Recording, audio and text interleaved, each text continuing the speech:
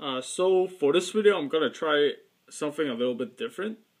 I've already pre-recorded some riffs into my RC30 pedal because for some reason I'm having trouble syncing it with the song while it's playing. So I just decided to pre-record some riffs to make my life easier. So the riffs are gonna accompany the song that is gonna be played on the CD, and I'm gonna try to be playing the melody while the riffs are going on. So I'm multitasking quite a bit of things as I need to change from track 1 to track 2. So bear with me, as in between I might be pausing from playing stuff just so I could set the track properly.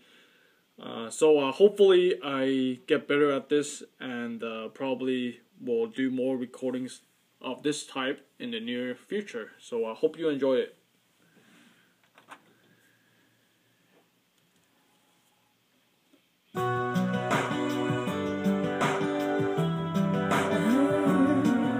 It's good to be back, good to be back.